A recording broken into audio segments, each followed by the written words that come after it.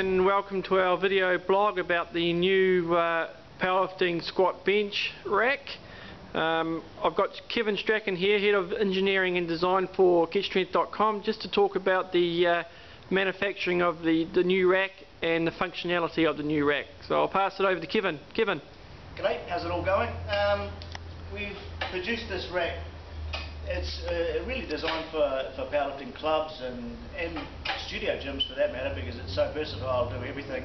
But we've also made it with transport in mind, and how easy it is to adjust and how easy it is to put together.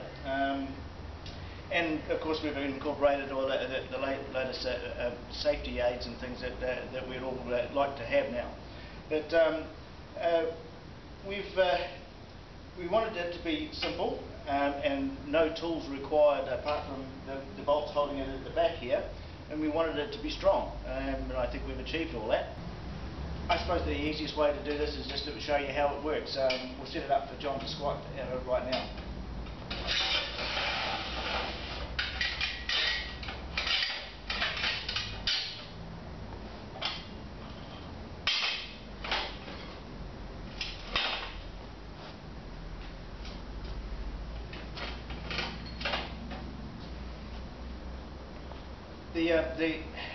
The safety guards for the bench actually can be left in place if you want to, but they're easily adjusted as well.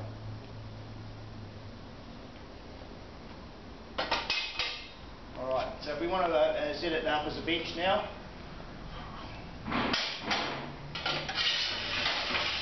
take the pins out, put them back in, this up like that. Converting it from the squat rack to a bench is pretty easy actually. It's one person doing it. It's a very simple process. These, by the way, there's 50 mil adjustment between each one of those. So basically, once you've got, there we go. That's basically it. It's the rack in place. That's the bench in place.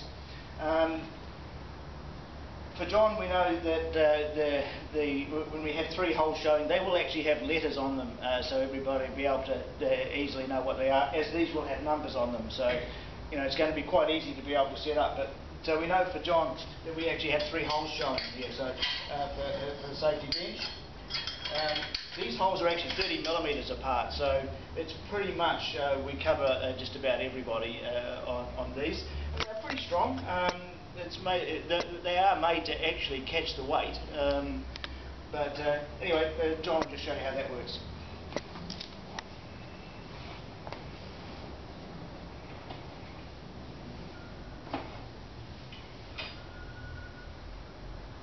So nice clearance there, and basically, as we all know, we are protecting the throat, and that works perfectly at that. There's plenty of heights, plenty of adjustments.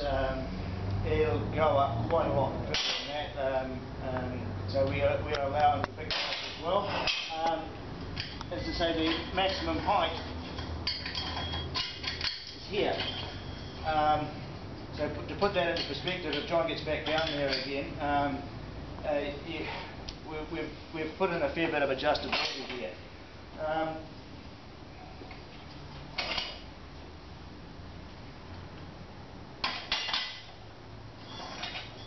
Alright, now lift off. That's always something that we're all worried about. What we've done is that we've actually moved the bench back a little bit here, so it's actually pretty easy to lift it off.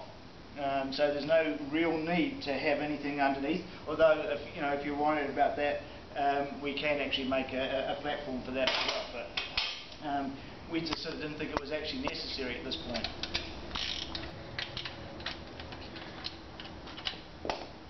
As you can see, it breaks down for transport very easily, and it can be stacked in all sorts of ways. We've just, of course, laid it out as it is here, but there's all sorts of ways of doing it. And so when you need to travel with it, which most clubs have to do, it's ideal. It doesn't take up too much space.